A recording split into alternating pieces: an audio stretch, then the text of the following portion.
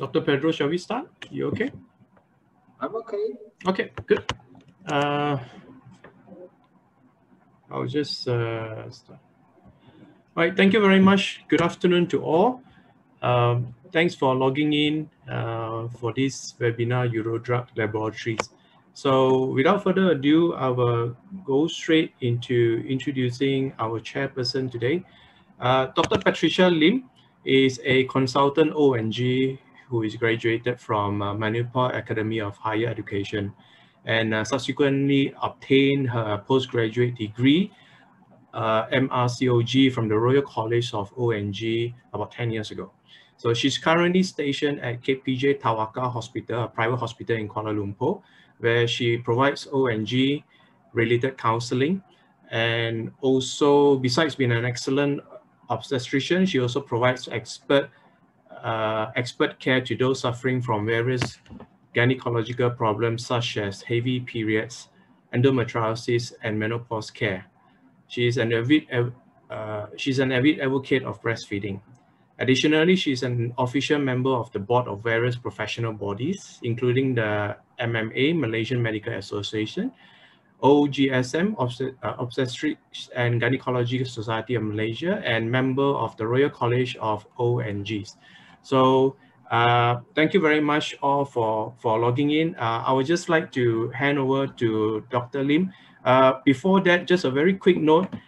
For those who have questions, please write down in Q&A. There's a Q&A over here where you can just type it in. The panelists, all of us, we will look through the questions and we will try to answer them later, right? Dr. Lim, over to you. Thank you, Calvin, and thank you, Eurodrug. Good afternoon, everybody. Guten Morgen to Professor. It's in morning in Germany. And a very warm welcome to all of you who have joined us this afternoon. It is indeed a privilege to be with you virtually. Although all of us are now in the midst of a pandemic, we are still in touch virtually. So I think this is a really good way to spend our Saturday afternoon. Today's virtual conference is entitled Dienogest as the Modern Progestogen in Combined Oral Contraception. As we know, unplanned pregnancies is a very important issue in many countries, and unplanned pregnancies associated with higher maternal morbidity and neonatal mortality. Therefore, the use of combined oral contraception or contraception alone is very important. And over the last 5 years, it has increased, especially the use of COCPs in Southeast Asia. And so I think it is good as healthcare professionals to learn about the various OCPs that we have, especially now with Dienogest being in the market, and also to see the added benefits that many women really want besides contraception. So our speaker today is none other than Professor Pedo-Antonio Regidor.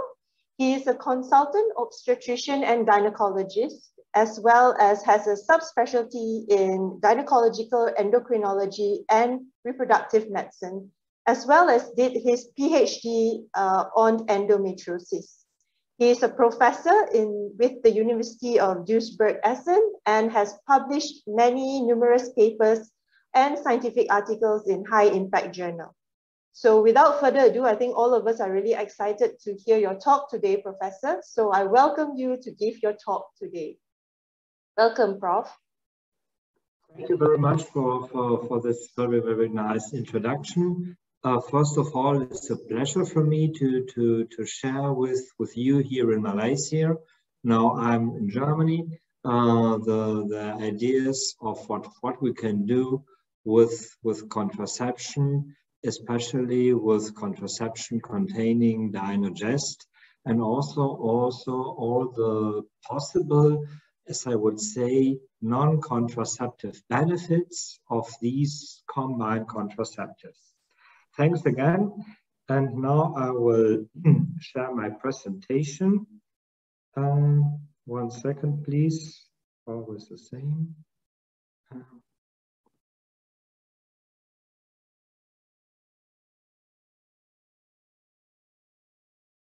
So while the professor is trying to share his slides, for everybody who is watching, please feel free to key in your questions at the Q&A box, and we will try to answer as many as we can after Professor Pedo-Antonio's talk today.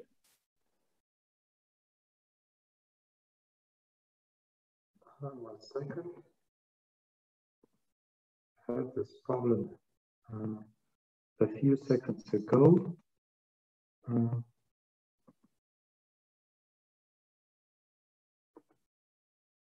So,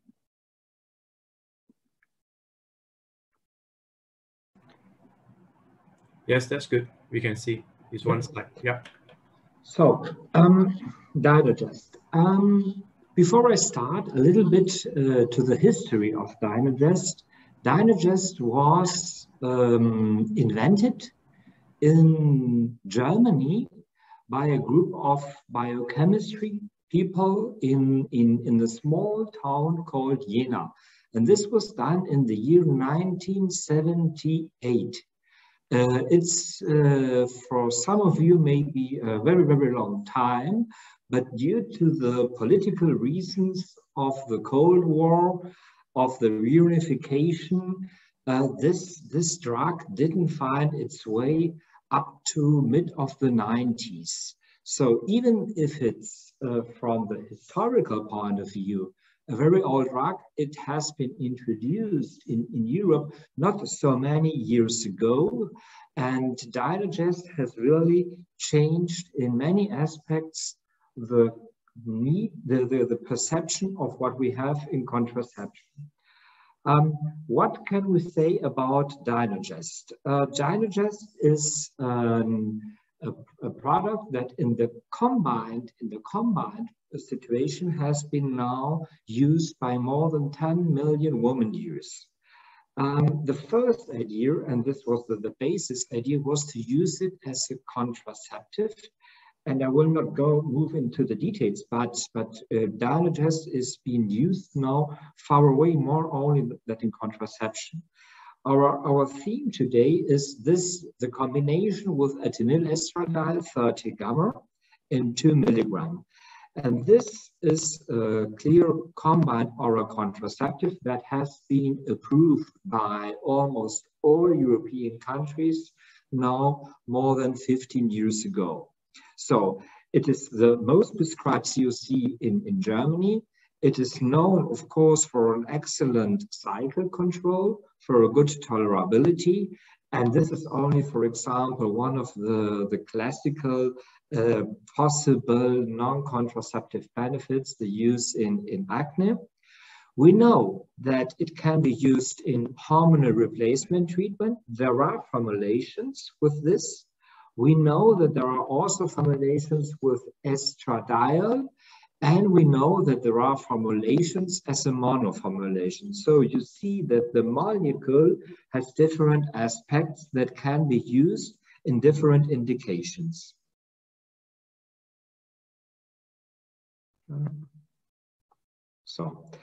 What I want first to describe is the pharmacology of Dienogest.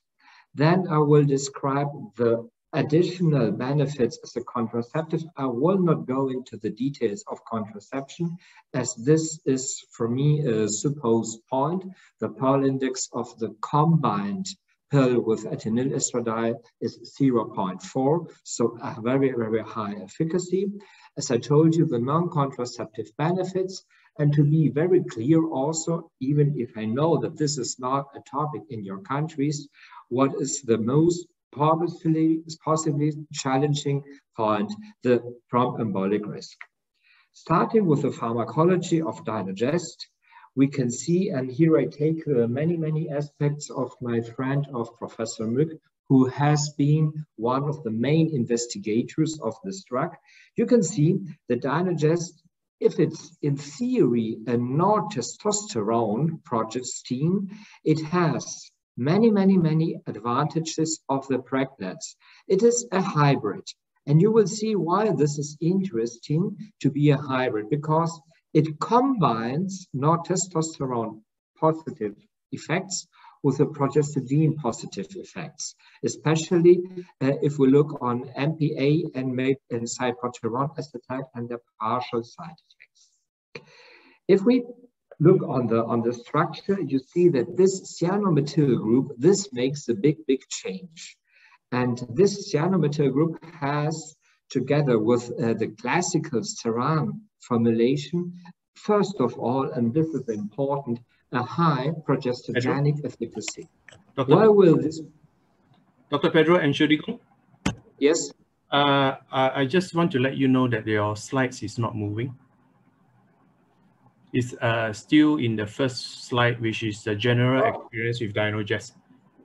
It's not moving, so then we have a problem with the communication because I see it moving. Okay. Thank you to tell it to me. I will do 1 second. Let me do it so. 1 moment. Yep. Maybe. For those who have logged in, thank you very much for your time. Are you seeing this now? No, it's actually still in the first slide. And now the third still? Yeah. So you see here the slide of pharmacology. The slide I'm looking at now is a general experience with Dienogest. So then I will do the following. Can I suggest maybe if you stop sharing and then try to share? Yes.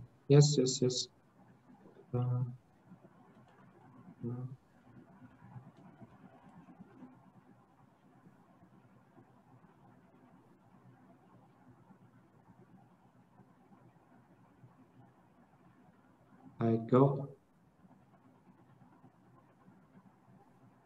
So I will try again.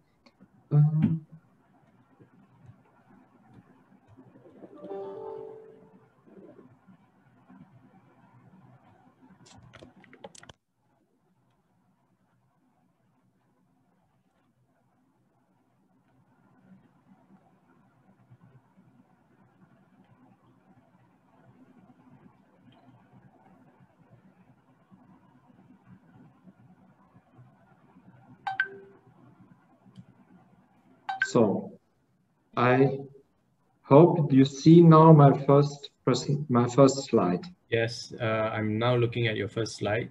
They have just changed to the second slide. Okay, so experience with Dienogest. And now to the third.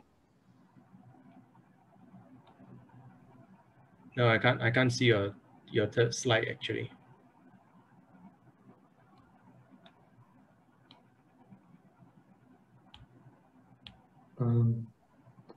Then I would suggest that I go out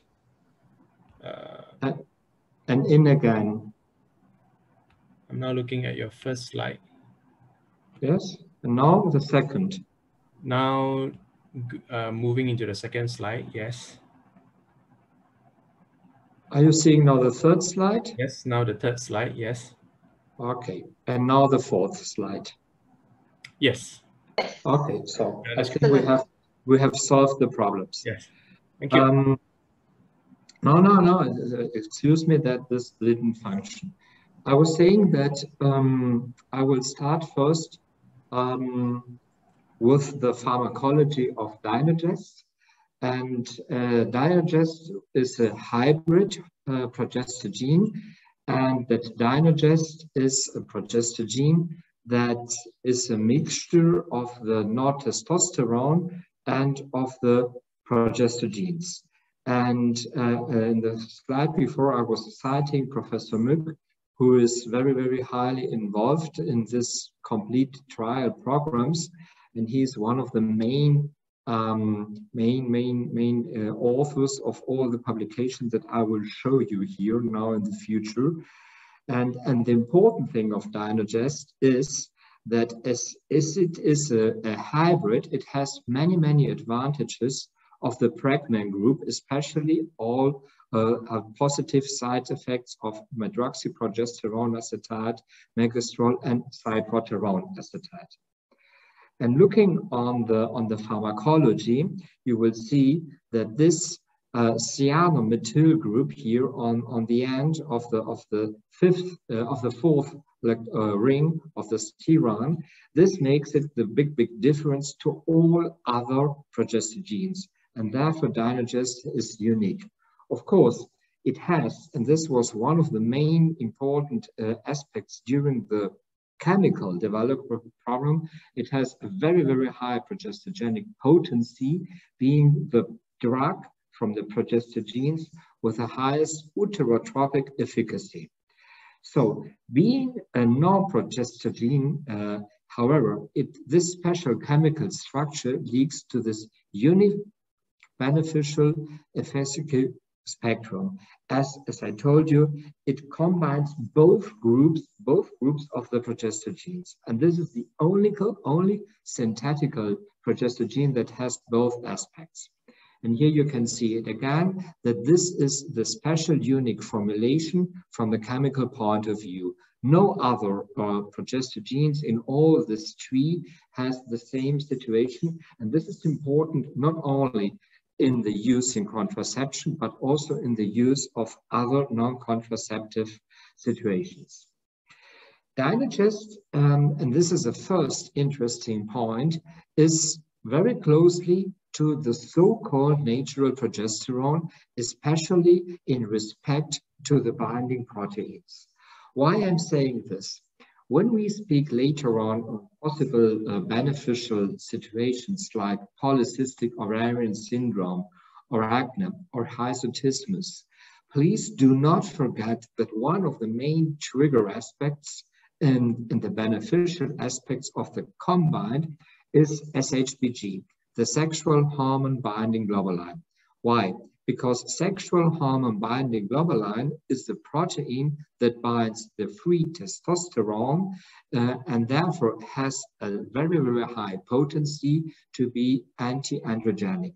As you can see, Dienogest does not bind to SHBG, so the amount of free SHBG is very high, and this enhances SHBG to bind testosterone and have an anti-androgenetic partial efficacy. In comparison to levonorgestrel, where levonorgestrel binds 50% to SHBG. So Dienogest is bound to albumin and Dienogest is not bound to SHBG, so very close and similar to progesterone. This is one of the first pharmacological big differences that has Dienogest. And unlike other steroids, this mandible binding makes it a drug with a very high bioavailability. And if you see here that binding affinities, as they go down from the biological active dihydrotestosterone, please do not forget that testosterone is biologically fully inactive. We have to convert it via the 5-alpha reductase to dihydrotestosterone, and that these two are bound to SHBG. But if you look on other synthetic progestogenes like gestodane, levonorgestrel, normetestosterone, or 3-ketodesogestrel, they have binding abilities up to 40%. Dienogest is almost zero. This is very important in the secondary activity of this drug in the combination. The next point is when I move to the steroid receptor activities of this hormone, we can see, and this is important, I'm sure for your countries, that Dienogest binds, this means binds directly to the androgen receptors. So we have big discussions. What is the ideal anti-androgenetic gestogene? And this fully independent of what happens with SHBG. And we have to be very clear, four different drugs: clomidinone acetate, drospirenone, Dienogest, and cyproterone acetate. As a molecule, using this hashback test, this is a test also developed by Jena Farm in the 80s, the highest affinity to the receptor is cyproterone acetate, and the second highest is Dienogest, with an efficacy of more than 40%, but this is only the molecule in its adherence to the testosterone receptor. So we have here a second aspect, that even if it's a progestogene, it binds with a high affinity to testosterone receptors. And this 1/3 of anti-androgenic activity of cyproterone in animal tests, this is very important, shows us from the historical point of view that this drug can be easily used comparing to CPA. Because in the clinical daily use in women and not in the animal tests, the anti-androgenetic partial activity of Dienogest is even stronger, especially in the combination with ethinylerstradiol. This is important. In the combination with ethinylerstradiol, not in the combination with maybe estradiol or estradiol valerate, because almost, as I told you, no binding to SHBG, and this means that in the clinical daily use, the combination has even a higher anti-androgenetic partial activity than a combination with cyproterone acetate. This is a mixture of receptor binding and SHBG. Then we know, and this is important in gynecology, that Dienogest has a very, very high specificity to the adherence to the progesterone receptor. We know that it has inherent anti-androgenic properties. We know, very important, no estrogenic, no androgenic, no mineralocorticoid positive or negative partial efficacies, and no glucocorticoid activity. So very, very neutral. And this is only the hormonal axis. I will show you that Dienogest has a very, very important also anti-inflammatory aspect. And this in the hormonal axis, coming back, the endometrial activity is one of, I would say, the main targets of the efficacy of Dienogest in the combination with ethinylerstradiol. Why? We have a so-called uterotropic factor or uterotropic number. And this uterotropic number, what you can see here, is the mixture of the ratio of the ovulation inhibition dosage and the transformation dosage per cycle. And you see that the uterotropic index of Dienogest is the highest by far, the highest. And this means that the positive efficacy of Dienogest on the endometrium is very, very high. So that women using Dienogest in a combination with, and this is important again, ethinylerstradiol, not estradiol, not estradiol valerate, in the combination with ethinylerstradiol, the amount of spotting, the amount of unscheduled bleeding is absolutely very, very low. And this is very important to create a satisfaction in regard to the cycle control under the use. And if we are using this in a classical, let us say 21 and 7 day regime, we will achieve a 98 to 99% of scheduled bleeding without any unscheduled bleeding. And this is due to this inherent highly adaptance of the molecule to the receptor of progesterone in the endometrium.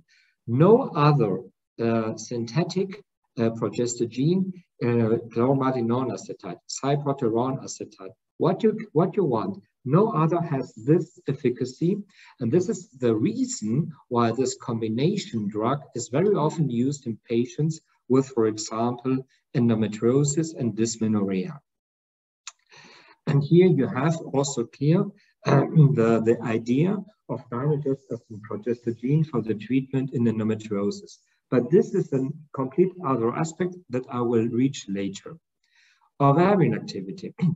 This is now clear that we have to focus a little bit if this drug really inhibits the ovulation and at what dosage. Why? Because during the whole clinical trial projects, different dosages were experienced. At the beginning, people were using 1 milligram, then 2, then 3, and I, for myself, did a clinical study with 20 milligram of Dienogest. The ideal dosage was found to be 2 milligram. Why? Because 2 milligram is the ideal situation for the inhibition of ovulation, independent of the peripheral effects of thickening the cervical mucus, of making a transformation of the endometrium to what we say secretory transformation without proliferation. So you can see here that with the 2 milligram, absolutely no ovulation was found. But interestingly, 1 milligram, nobody is selling this with 1 milligram. 1 milligram would be enough to have a good ovulation. Not the optimal, but this is the reason 2 milligram was found. And this is clipping published by Clipping, but Professor Oettel, he is the developer of Dienogest, found this in the 80s. So 2 milligram is the ideal dose. But what has this 2 milligram as another positive side effect? We know that very often even also the combined are associated with very low estradiol values of the women. And here you see that if we use 0.5 milligram or 1 milligram continuously, 80 picogram per milliliter on estradiol was found in the blood of the users. So 80 milligram is something like the pre-ovulatory phase. But interesting, if we use 2 or 3 milligram, we are reaching estradiol values of 30 to 40. And this is good because this is the own estradiol value of the woman. And this shows that we have on one side an inhibition of FSH, but during the rest of the cycle, the inhibition of FSH is relatively low, and this is good to maintain appropriate estradiol values, independent of the biological activity of the 0.03 milligram of ethinylerstradiol. So with this 2 milligram, the amount of inherent estradiol values is very good, and this is always a positive situation for the users. And saying this, the authorization was given in the European Union since beginning of 2000. And as I told you, the Pearl index is 0.4, but we know that we have a lot of extragenital activity. The first thing, very important, this is a little bit the aspect of the possible side effects. No relevant hepatic effects. In comparison to other progestogens, let us say, for example, cyproterone acetate, we know that cyproterone acetate can create liver adenomas. We know that, for example, we have, with the use of Dienogest, no relevant vascular effects. This is important because Dienogest has no estrogenic and no anti-estrogenic effect. So all progestogens, this is the nature of progestogens, have an anti-estrogenic effect. Dienogest is the only one that's neutral. And why can we say that this is also neutral in the clinical practice? I told you at the beginning that the molecule is being used in different combinations. It's been used in contraception with estradiol valerate. It's been used in contraception with ethinylerstradiol, but it is used also in the hormonal replacement treatment. And here important is to have no damage on the vascular side. And this is a very interesting study from my colleague, Professor Mück, where he could show that measuring nitric oxide, and nitric oxide is one of the strongest vasodilatators, we have, due to the use of Dienogest, no significant difference between estradiol valerate and Dienogest. So Dienogest does not reduce the positive effects of estradiol. And this is the only progestogen that has this neutral effect on the estrogen side axis. We know that even in the mono substance, we have no changes in the lipid metabolism. Here there were very interesting studies comparing it to NETA, where you can see that HDL and LDL, this means the triglycerides, are negatively balanced by NETA, and Dienogest does not negatively impact. We have no impact on the glucose. We have no impact on the liver enzymes. We have, as all, and this is a very, very important aspect, here in the mono substance, no impact on the hemophysiological parameters and also on the adrenal and thyroid gland metabolism. So we have a drug that's really very, very neutral. And as I told you, we even did in my university the studies with dosages up to 20 milligram. They never went into the daily use, but there was the idea that 20 milligram would be better in the improvement of some conditions.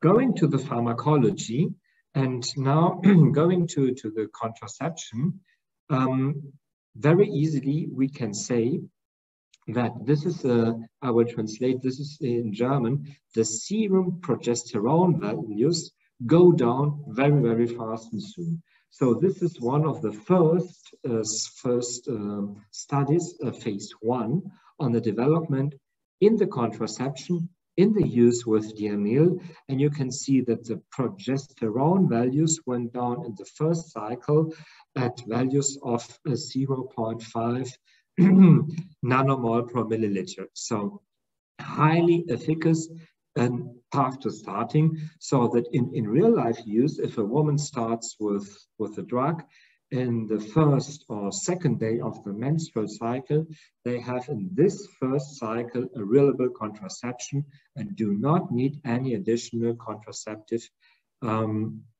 systems.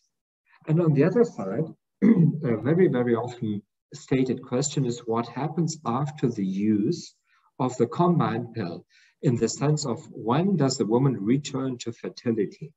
Many people even today think that contraceptives, the combined especially, are a negative drug in the sense of returning to fertility. Here you see a study done by Pedo-Antonio that the occurrence of pregnancy within the first 13 cycles after discontinuation was even higher than without the use of a combined.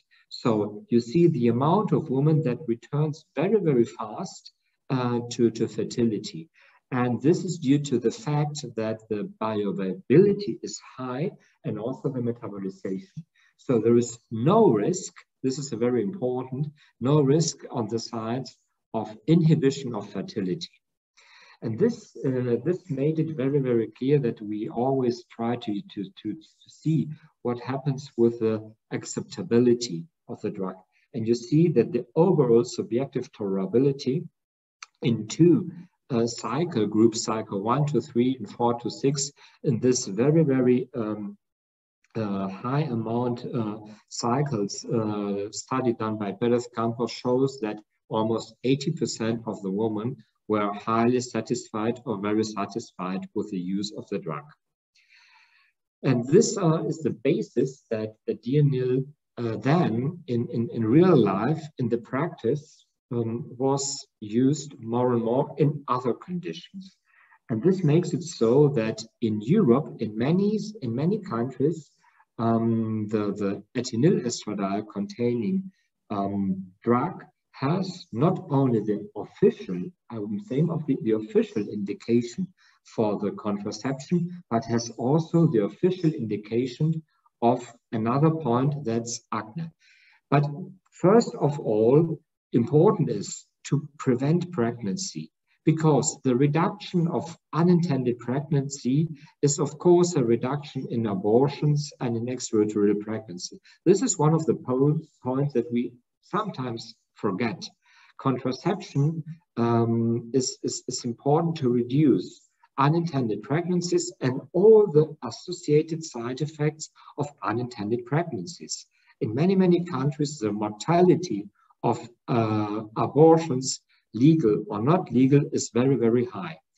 And then from the non-contraceptive benefits, please don't be a little bit angry with me, because this is only an extract.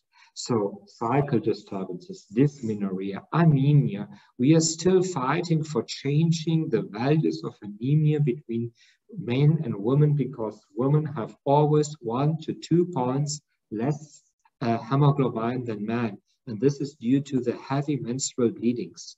We know acne, we know all the situations of pelvic inflammatory situations, rheumatoid arthritis, Benning-Bryce diseases, of course, all the problems with follicle cysts.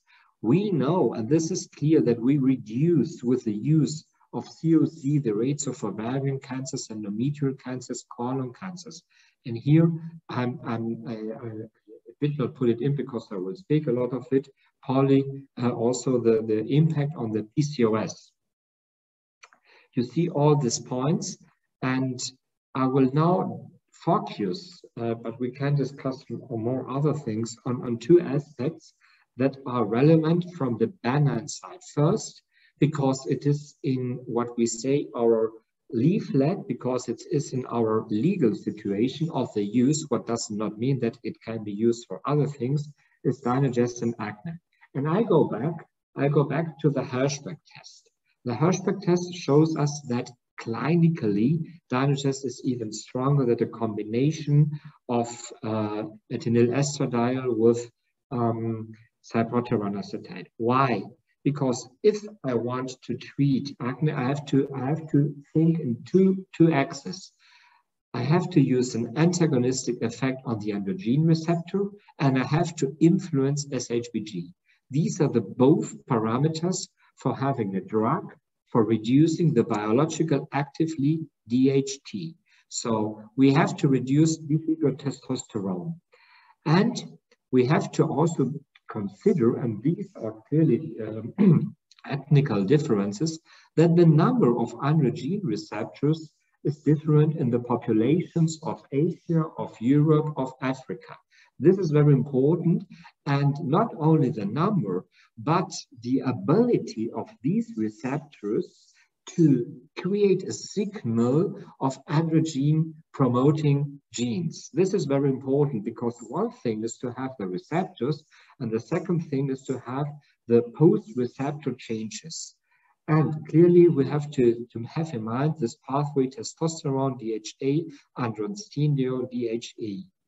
So in the situation of the acne, we know that we have a highly androgen-dependent sebaceous gland in the face, in the skin over the breast, in the upper back.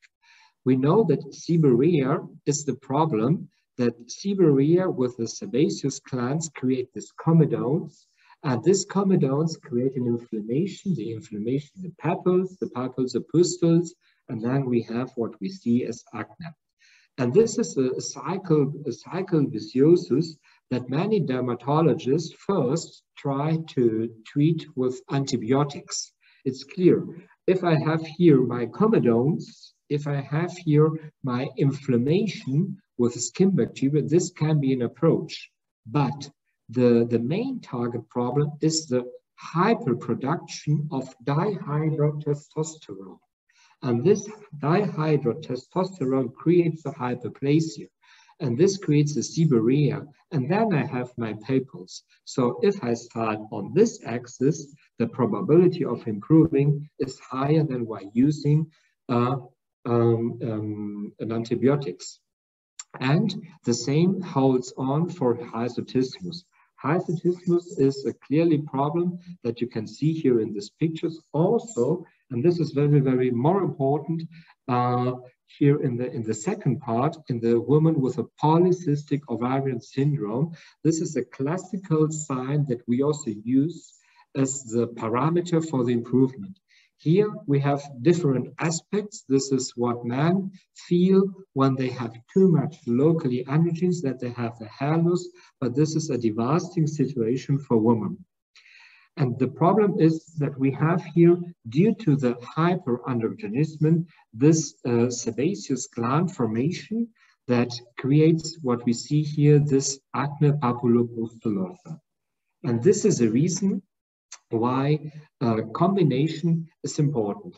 Liver-specific transport proteins, as I told you, play a super important role. And this is a reason why we have to use ethinylerstradiol. If we think to manage acne, ethinylerstradiol is the very important part, as it rises up SHBG 500 to 600 times. As I told you, if SHBG goes up, the free testosterone goes down. And this is the reason why COC have the main important drugs in the management of anti-androgen effect. And this is supported by the progestogen. So conjugated estrogens or estradiol, or now with the new estrogen estetrol, will not have a use in this situation.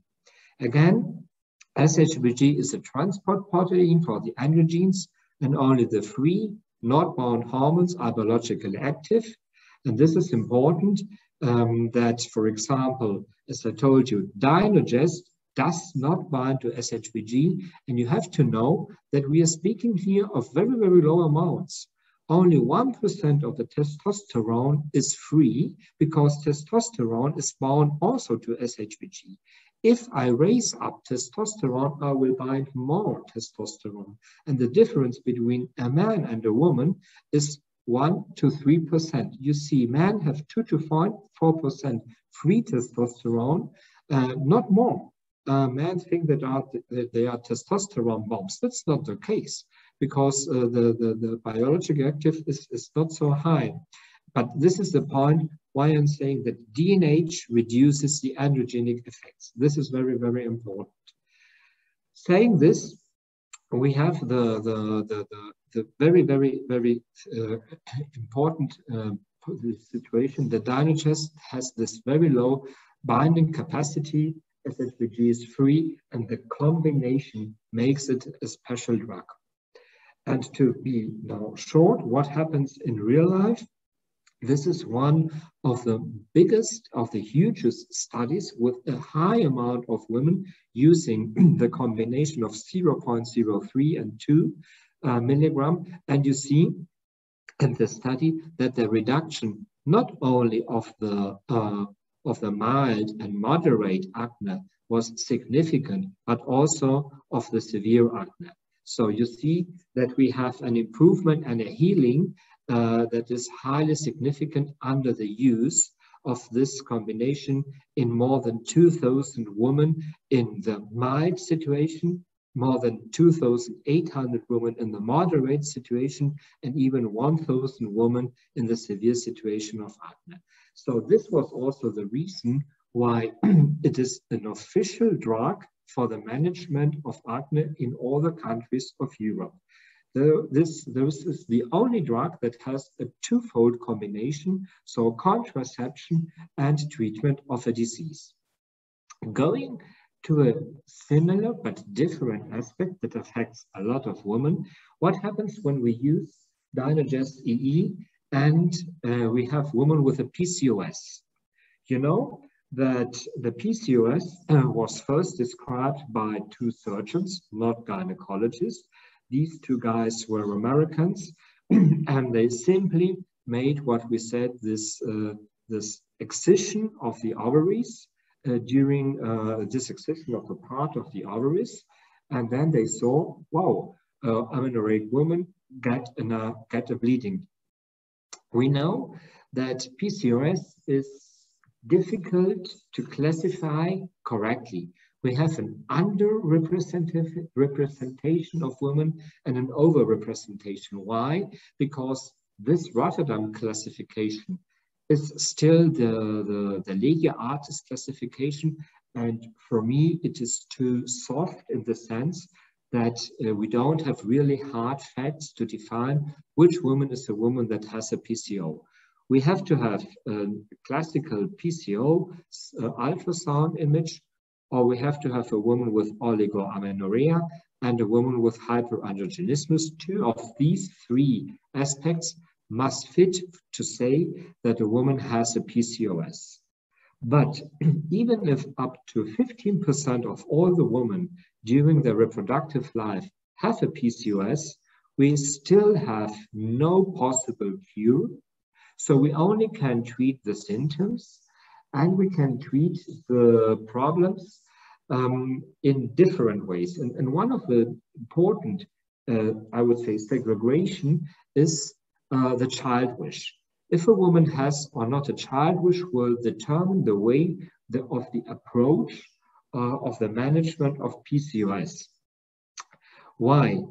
Now, for all the women that don't have a child wish, this is very important, the old approach was a hormonal approach. A hormonal approach trying to reduce testosterone. The second approach is the approach to focus on the insulin resistance. It's important. 85% of women with PCO have an insulin resistance, even if it's not a criterion of the Rotterdam classification. But for me, the hormonally speaking, most important. Why? These women develop insulin resistance and nobody really knows why. This is the main problem. But what makes this happen? This insulin resistance decreases SHBG. If I decrease SHBG, I raise up the biological available testosterone. Insulin resistance has a positive effect on the production of the ovarian androgens and the adrenal androgens. And then it has a positive effect on the LH release that on the other side, again, enhances the ovarian androgens. So this is my blockbuster, the insulin resistance, that creates the problems. What can I do? First of all, to be very clear, also all COC, independent of the sort of the progestogen used in the COC, will have a positive impact on PCOS women. First, as they will reduce LH secretion, the amplitude and frequency. If I block LH, I will block the ovarian androgens. Second, all COC have more or less a direct effect on the ovarian androgens. Saying this, those containing Dienogest and those containing cyproterone acetate have a higher direct impact on the ovarian androgens. The third aspect is that all COC, of course, have an impact on SHBG. But as I told you, now the change goes to those who have, of course, no binding to SHBG. So we now start with saying all can have an impact. We reduce it on the androgen axis, and then we reduce it again on the axis of the SHBG binding. We are deselecting, as I would say, COC. And last but not least, all those containing this anti-androgen progestogens block on the axis of the receptor.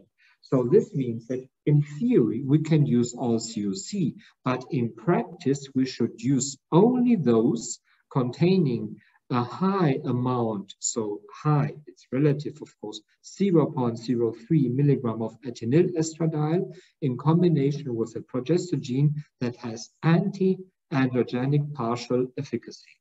And this is the important reason why then I can reduce the androgens and then I reduce the insulin resistance. It is known that by reducing androgens, I reduce insulin resistance. And this is independent of the weight of the patient. This is the hormonal axis of attacking the PCO. But we know that PCO is not only a hormonal dependent disease. We know that PCO is a chronic inflammation. And this chronic inflammation in women with PCO is gaining more and more importance in the last years. Why? Because we have here three parameters: the insulin resistance with a hyperinsulinemia, then the hyperandrogenism, and in Europe, 85% of PCO women have obesity. And all these three parameters, the androgens, the overweight, and the insulin, create a chronic inflammation, especially in the gut. And this is the reason why now we know that we have to act with drugs that attack on both sides. And this is the reason why Dienogest is, from the hormonal point of view, independent of other treatment options like insulin resistant deblocking situations like metformin, for example, or inositols, or if I treat with omega-3 fatty acids, for example. But if I treat hormonally to make the combination of everything, I have to use Dienogest, because Dienogest is the only drug, again, the only, and this is an inherent situation, that shows a downregulation of prostaglandin E2, that has a positive effect on the downregulation of cytokines. You know, in our COVID times, we have the problem with the cytokine storm. We know that IL-6, IL-X, and the monoactive chemoactive protein is reduced. And also we have a positive impact on the neovascularization. So it's an inhibition of vascular endothelial growth factor, for example. And this is, and again, a unique feature that, for example, cyproteron acetate or even other synthetic progestogens do not have. So in this case, it is absolutely clear that that from the treatment option in the hormonal way, a combination of Dienogest and Ethinylerstradiol is a positive drug for the management of PCO. And even knowing that in your countries, but it's important that you understand our problems that we have in Europe with this blockbuster point, venous thromboembolic effects. I know that this is different in your countries, but one thing we forgot always in the sense of PCOS. PCOS women, completely independent of the weight, have a 2-fold higher risk of developing a thrombosis. And one of the reasons is this pro-inflammatory action. And we know that one factor, so-called thromboxanes, are highly expressed in PCOS women. And this is the reason why PCOS women, due to their disease, are at high risk to develop a thrombosis. And then if you see here the famous data of Vina Godrova, also republished by Litigard, you see that the combination of COC with cyproteron are of the highest thromboembolic risk. This is another point, and this will be the last part of my discussion, the side effect of thromboembolism, just to be very clear and present this data. If we are thinking in the management of non-contraceptive benefits, and now I'm again in the situation of the PCOS woman, we have to think very, very, very clear about the so-called long cycle regimes.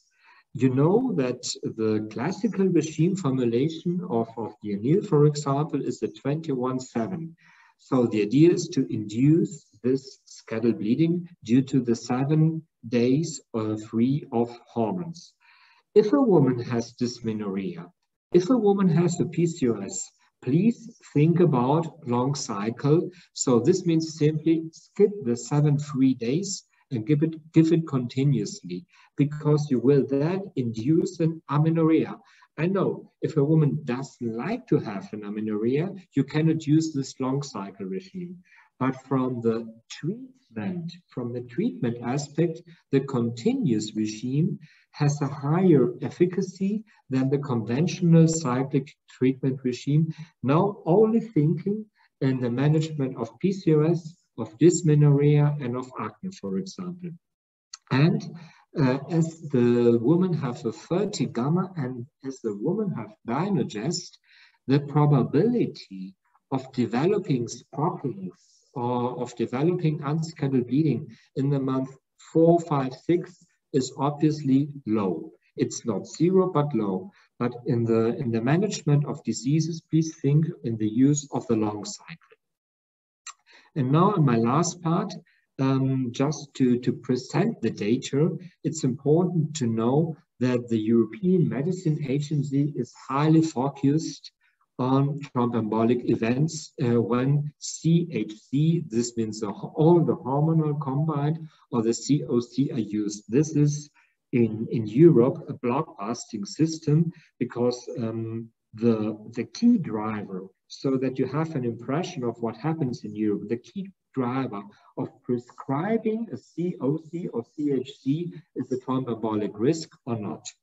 So one important thing is I want to present epidemiological data. These are, for me, probably the most important of what is happening in real life. And here there is a comparison between combined COC using drospirenone, Dienogest, and or levonorgestrel. This is a group of Dinger and al. That published this highly epidemiological data. What do they see? First of all, we have to know that COC users, independent of what they use, have an odds ratio of 2.3 higher of developing a thrombosis than non-users. This in European populations, it's important. But what they could see, that the use of EE, drospirenone, and Dienogest versus other COC does not increase the risk of thromboembolic, of thromboembolic cases. So in epidemiological databases, Dienogest is as safe as drospirenone as other COC. And this is a very plastic picture showing the additional VTE risk during the use of COC, and here with the woman without. You see, this is the 3 to 4 women under, in this case, this was 29,000 women years, and we have an increase. This is correct. And if we are counseling, we should at least say that this is a possible risk that can occur due to the use of COC. And then we have to be also very clear on this axis of the thrombosis, the only bad guy is the estrogen. The progestogens per se don't raise up the risk of thromboembolic events. And here you see in many labelings in the world, you see this comparator table. You see that 1 to 5 cases are occurring in nature in non-pregnant women that are in the reproductive age, that don't use hormones. That goes up to 3 to 10 cases. We know that the pregnancy and the postpartum phases are a situation where the women are exposed to a high endogenous estradiol values, and this is a reason why they are also exposed to a higher thromboembolic risk. Coming to my conclusion, I simply want to focus on the inherent characteristics that were described by Oettel and Mück. These are the two, I would say, Germans that mostly developed and precisely explained this molecule. And therefore, in Europe, many people say this is a very German molecule. It is correct because the Germans were the ones who developed this, also drospirenone. But you see, we have from the biological part, not from the chemical part, not the biological part, we have a relatively low anti-gonadotropic effect. So still some ovarian E2 production. This is very good. We have no accumulation, a very short plasma half-life of 11 hours. We have a very, very strong progestational effect on the endometrium with a very, very low amount of bleeding problems. Of course, we have this anti-androgen activity. We have this anti-inflammatory activity. We have no further increase in the risk with combined EE. We have a high tolerability, no interaction with specific transport proteins, especially SHBG. It's neutral in the metabolic, in the vascular, in the hepatic effects, also in the central nervous effects. And very important, as it's neutral to the estrogens, no negative side effects on bone, on the cardiovascular system, and on the central nervous system. and an excellent clinical stability, especially for the endometrium efficacy, effective in the treatment of dysmenorrhea, then please use it in the long cycle.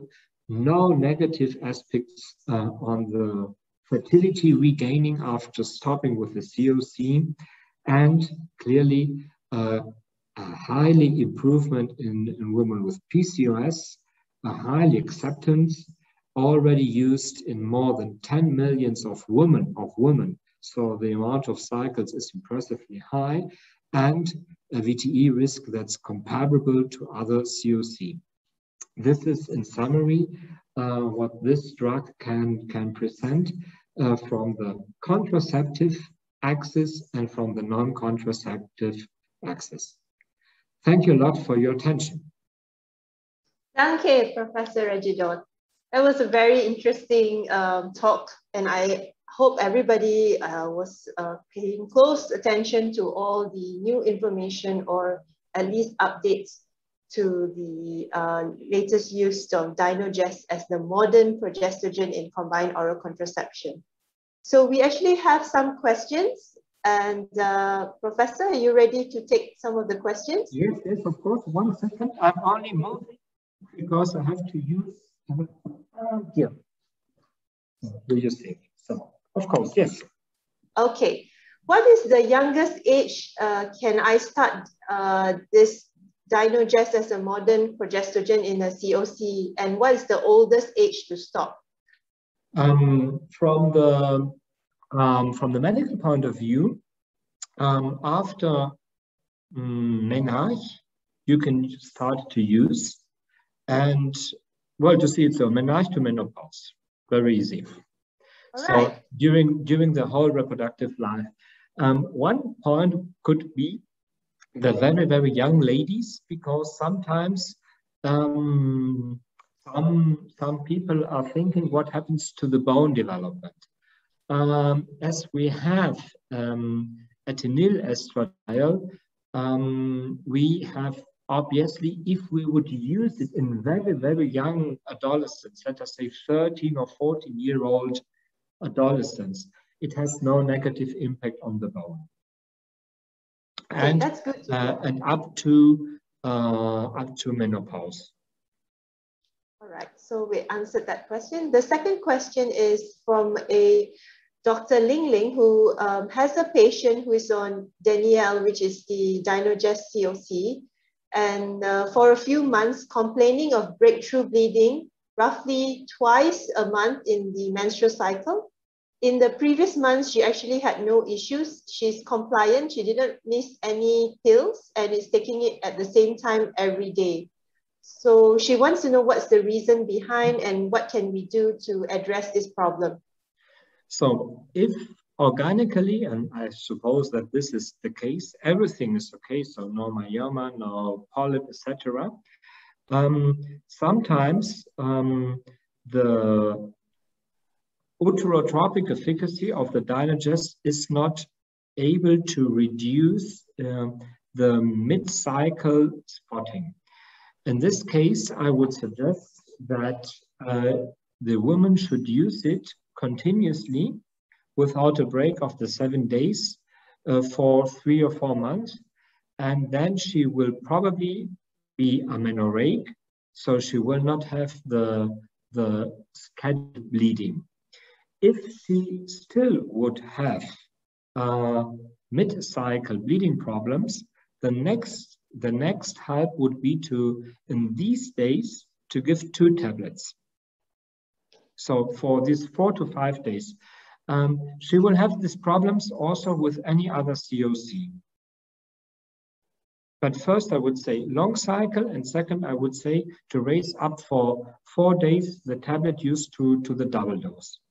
Okay, so do not leave the 7-day gap. That's one option. Give her a longer cycle. Yes. And the second one is to double up just for 4 or 5 days. Yes.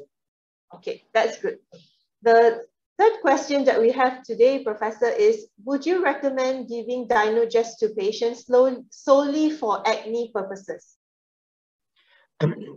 Yes, it can be done, of course, clearly. Important is, this is one thing that's very important, and I know, and I'm a little bit coming from Europe. Please counsel the woman correctly to the side effects. Counsel the woman to the thromboembolic risk, and then I, of course, would give it as there are clinical studies, as there are clinical data, and answer is yes. Okay. But saying clearly, these are the possible risks, like the dermatologist should also say, if I use an antibiotic, I can get an allergic reaction, okay? It's important to know that we have to know this balance, but from the hormonal point, yes. All right, okay. Coming back to the question before this, Prof, did you mention doubling up if there is some breakthrough bleeding? So if we double up the tablets, then the lady will be short at the end. Does she just continue a next packet, or would she? Yes, I would. But this is the second point. Okay, if a woman has a problem with mid-cycle bleeding, the first thing I would do is long cycle. And if after the long cycle, so after 3 to 6 cycles, she still has the problem, then I would do the second way. Okay, all right, got that. There is another question from Dr. Harun Hussein, who wants to know how fast can a patient resume her fertile period following the discontinuation of Dienogest, and is this dependent on her BMI? How fast can she? Can she resume her fertile period? Can she get pregnant? This can be very, very soon. The point is the half-life of Dienogest is a small one. This is also the reason why we're using 2 milligram and not 1 milligram. Because as a half-life is short, now I have to change my mentality. It must be good to inhibit the ovulation. And when they were using the 1 milligram in the first phase 1 studies, they saw some ovulations due to the short half-life. And the second point is that we have the 7-day pause. So this is a reason to give 2 milligram. The half-life is 11 hours. The return to fertility can even be after day 15 to 20 after finishing with the package. And in real life, almost 90% return to fertility in 3 months after finishing. And if I have a woman with a high BMI, we did not find any significant differences between BMI and return to fertility after the use. So we have also not accumulation in the fat tissue. That's good to hear. So we can confidently counsel the patient that she will get her fertility resumption right almost immediately. Yes. Okay. If a lady has issues with bleeding with drosperidone or cyproterone, would you then recommend the switch to Dienogest? Honestly, first, it depends on what is the bleeding problem. This is saying it neutral. Also, again, first, if there is no organic problem, and if it depends. If, let us say, an example, spottings. It depends in the case of Dienogest, of drosperidone, if they're using a 20 or a 30 gamma. Let us say a 30 gamma. And let us say the same for cyproterone, to make it simple. If we have a 30-30-30, then the advantage of Dienogest is compared to drosperidone and to cyproterone that this uterotropic index is the highest. The transformation we say in a secretory non-proliferative endometrium is the highest. And there are women that don't bleed even if they're doing a 7-day break. It's a very small group, but this is due to the high potency of Dienogest on the endometrium. Okay. So it's of course worthy to do this if the woman is using a 30, or in the case of cyproteron, it will be Diana or its generics. In this case, it's 35.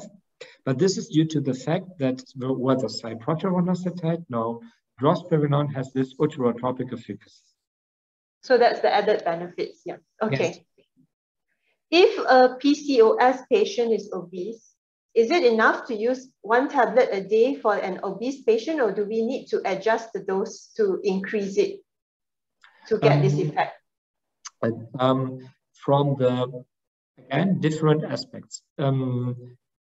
If I want also to prevent the pregnancy, it's not needed to use 2 tablets. If I want to impact on the PCOS, okay, also 2 tablets would not be an additional help. In this case, and this is important, I would add another treatment option, like for example, an insulin sensitizer or like an omega-3. Add, this means to do a combination. And of course, very, very important, in theory, to counsel the woman to lose the weight. I know, theory and praxis are 2 different things. But for obese women, I would combine it, for example, with inositol or with an omega-3 fatty acid. Okay. And important, clearly, all these women that have no child wish. Things are changing if they have a child wish. All right. There is a question on what is the role of using a Dienogest COC for endometriosis? Yes, this can be done. This is on a very, very classical question, very often asked. In the guidelines in most European countries, we have the idea that if we have the suspicious of endometriosis, we have to make a segregation between mild, moderate, and severe. And the use in the mild and moderate endometriosis patients' severity scores, especially dysmenorrhea, is highly accepted with a COC. And then please use it continuously. Of course, we can think what happens if this doesn't work. Then we can switch to an estrogen-free product, independent. And then we can think if we are using a progestogen-only pill, or if we are using the monogestagen formulations as a 2 milligram mono Dienogest that's approved for the treatment of endometriosis, or even dydrogesterone or others. But normally, for the mild and moderate situations, many start with a combined. We can also start with an estrogen-free POP. Both things are possible, but what we intend is to create an amenorrhea. All right, that's good. There is another question about PCOS. I think this is quite a hot topic here in Malaysia. Many patients get diagnosed as PCOS from a particular doctor, and they will usually try to seek some second opinion. The question is, does PCOS ever get treated, or is it just a disease that we can control? No, we cannot. The problem is we don't know the origin, the pathophysiological origin of PCOS. We know that we have this insulin resistance. We know that we have the hyperproduction of LH. And this leads to a hypertestosteronemia, and this leads to a chronic inflammation. And I think in your countries, the group, this is important. Now we have to segregate between obese and non-obese PCO women. To say it so, the obese PCO woman is in theory easier to treat because we in theory know more pathophysiology. Nevertheless, the non-obese, we know that they have a higher sensitivity to insulin or LH, even if the values are normal, because the post-receptor translational activity is higher. And we cannot treat the basis of the disease, but we can treat the symptoms. And for the obese woman, even if it's hard to say, the most efficacious treatment option is the weight reduction. And I know theory and praxis, yes, but probably on the obese women, I would combine a mixture of different situations, of a hormonal treatment, maybe with an anti-inflammatory compound, maybe with an inositol or metformin. Inositol and metformin probably I would not use in the lean woman. So it's we have to really individualize the situation. But the COC containing Dienogest can of course be of a very, very useful help. Okay, thank you. A couple more questions. What is your recommendation for a patient who got pregnant while on Dienogest COC? That she got pregnant even using this? Yes. Well, then we will have to analyze why she got pregnant. The Pearl index is 0.4. So this means 4 pregnancies under 1,000 women that have used correctly the drug. Normally, without knowing this individual case, the highest amount of pregnancies under the use of COC are the MIS pills. So if a woman has a problem with the daily intake of a tablet, and then I would change the system. I would move to a vaginal ring or a patch or an IUD. Okay. It is clear that 25% of women forget at least 1 tablet per cycle.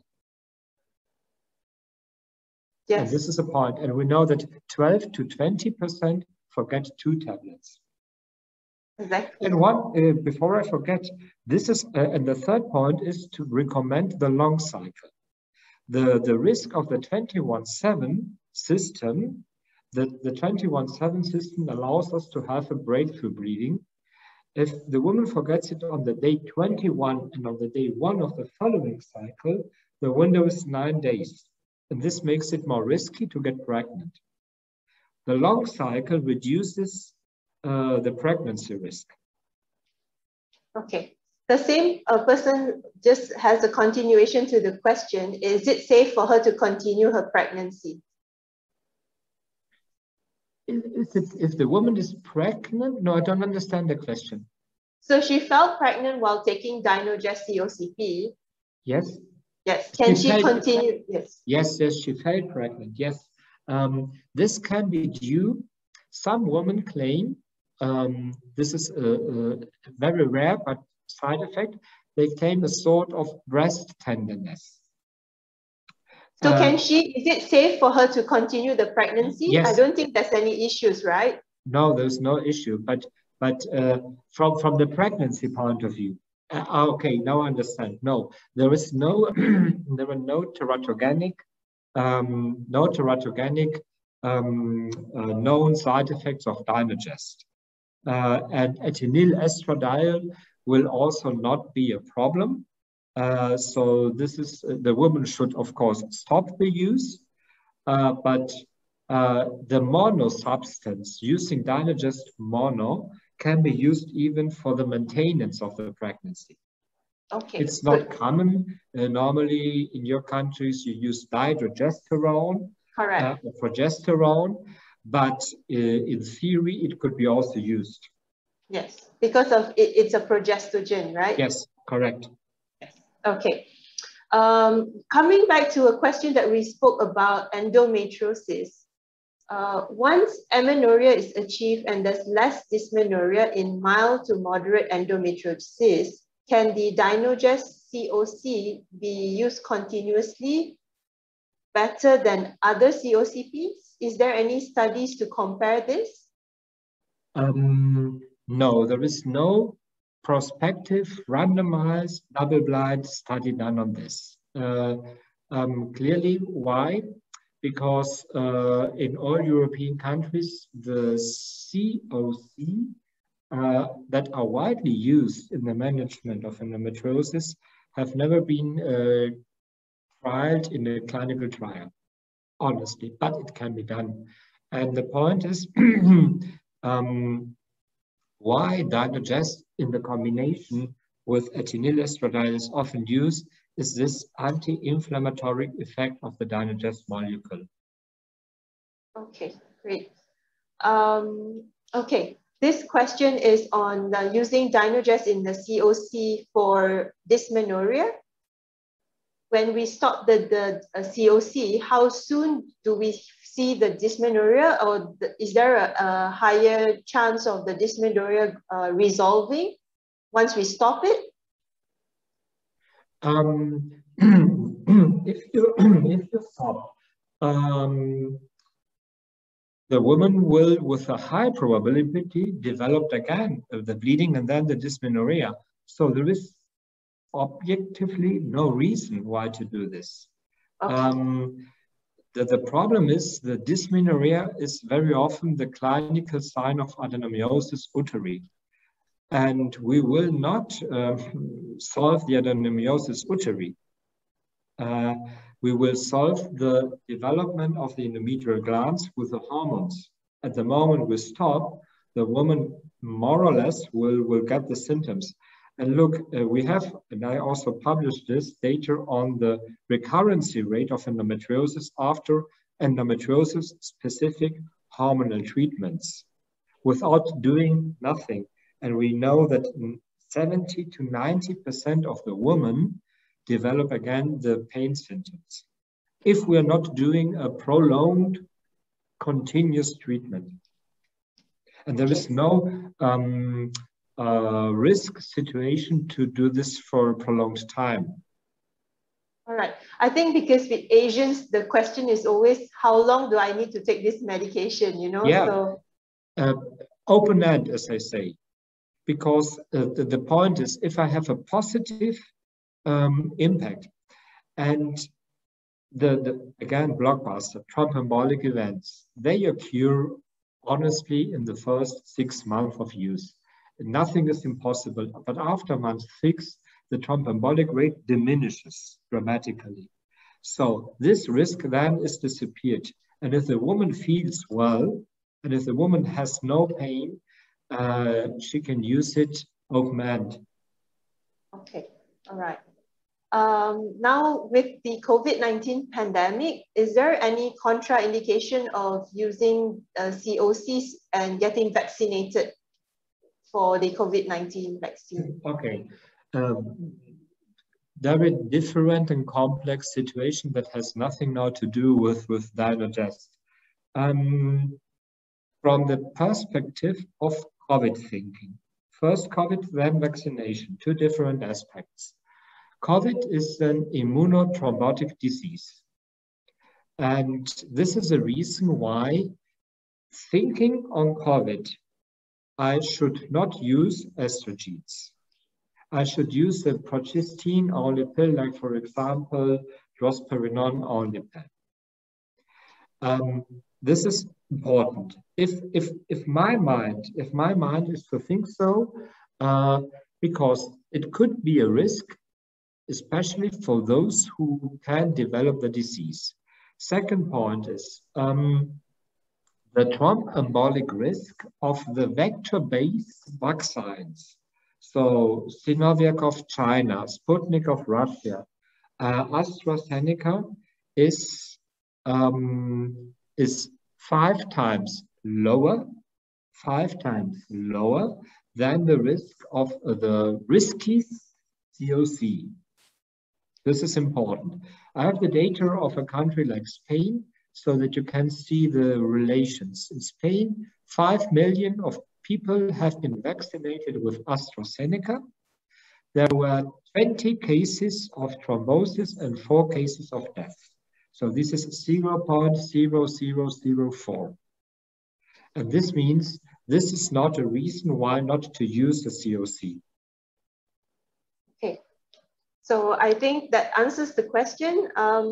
We still have a little bit more time. Anybody who wants to ask any more questions? Otherwise, we actually completed all the questions today. Maybe another 1 minute for anyone to give any questions. In the meantime, Professor Regidor, would you want to give us maybe a take-home message? Well, I would say that with the introduction of Dienogest, a new class molecule has been invented that has the ability to feature in one pregnant and non-pregnant abilities of the hormonal side, and that it has a highly anti-inflammatory aspect. And these three things make this molecule unique. And this is the main message. And then independent if I add or not estrogens, but from the non-contraceptive benefit sides, if I add an estrogen, I would always use ethinylerstradiol. Okay. So I think we've come to the end. There's no more questions today. So I would like to say danke. Thank you very much, Professor Regidor. It was a pleasure. Thank you. And also, thank you to Eurodrug for today's session. Yes. Thank you, and have a nice evening to Malaysia. Bye-bye. Thank you very much. Thank you. Bye-bye. Bye. Susan, can you please put up the holding slide, please?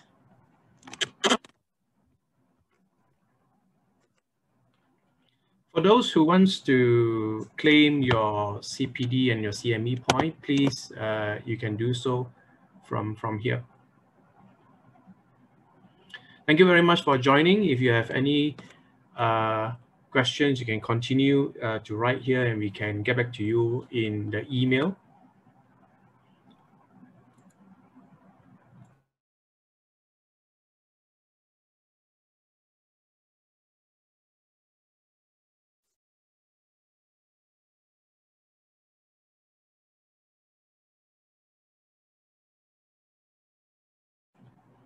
Thank you very much again. So we will just leave this slide over here. Thank you very much for your time. You can log off from now, and we will also send the list to MMA, NSR, and MPS for those who have attended to register for you to get your points. Right? Thank you very much indeed, and have a very good evening.